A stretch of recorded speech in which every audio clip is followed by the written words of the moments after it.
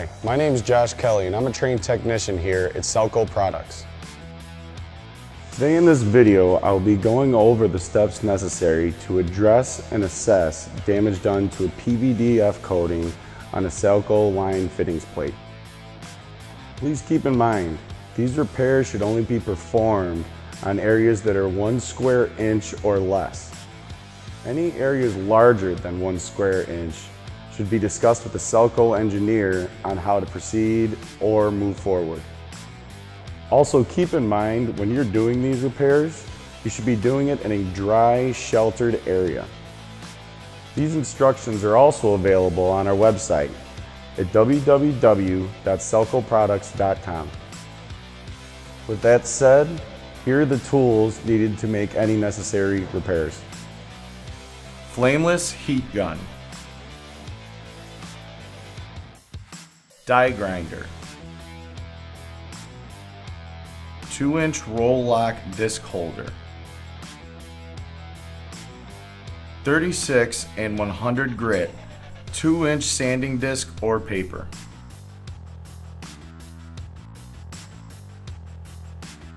rounded Teflon block,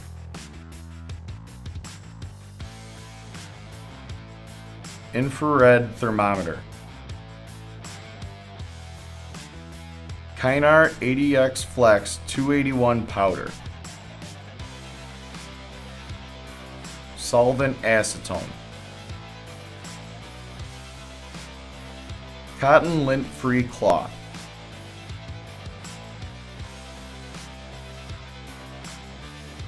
applicator stick,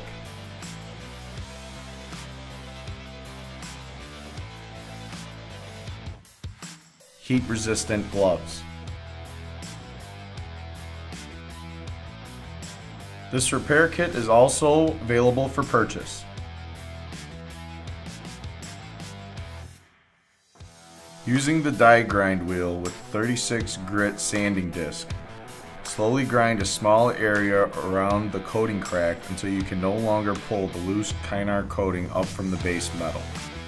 This will ensure that you are repairing the area to the adhered material. If the area is free of corrosion and the coating does not pull away from the base metal, grinding with the 36 grit sanding disc may not be necessary. Once the area is well defined, make sure to clear the center of the area of any loose coating, corrosion, and debris. Make sure that the die grinder sanding disc and or sandpaper is used only for Kynar repair to prevent contamination. Blend ground area so it smoothly transitions into the surrounding coated area. This should visually appear to be an area of concavity. Using the cotton lint-free cloth, clean area with acetone.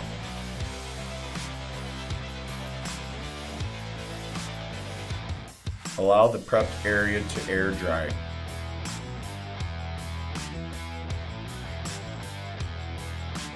Follow surface preparation steps as previously described. Using a flameless heat gun, heat area to be repaired in between 200 degrees Fahrenheit to 350 degrees Fahrenheit, or until the surrounding area appears to be glossy. Be careful to not overheat the Kynar coating. Overheating will cause the coating to look dark and burnt. Application of the Kynar powder should be done slowly and in small pea to dime size sections. Make sure each application slightly overlaps other Kynar coated sections. Each layer of Kynar powder should be roughly 1/3 of the total desired dry film thickness. It is better to start at the outside of the coating and work in a circle towards the center of the area needing repair.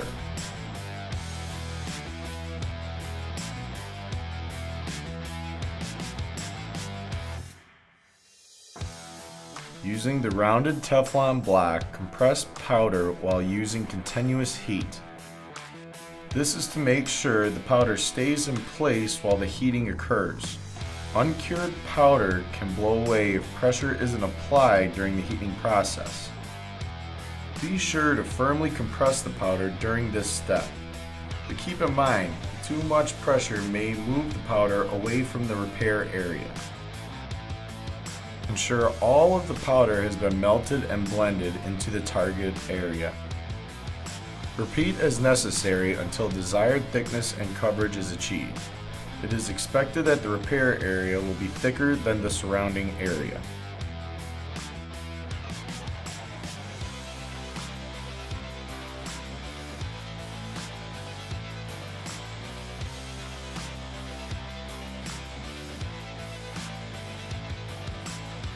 Allow repaired area to cool to ambient temperature.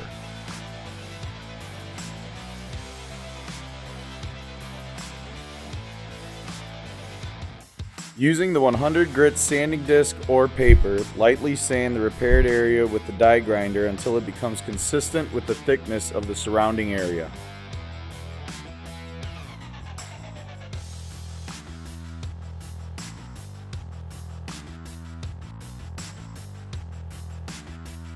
Heat the sanded area until the loose Kynar melts and turns the same color as the surrounding area.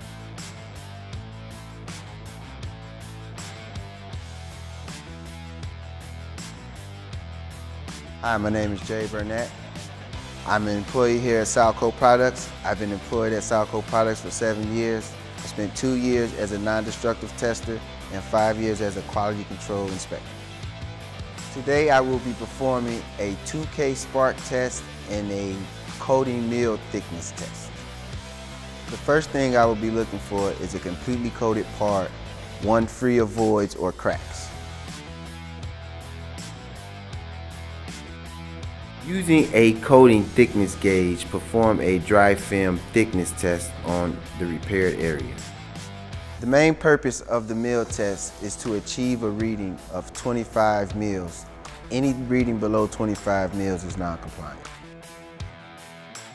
Using a pinhole detector, performs a spark test at 2K over the repair area.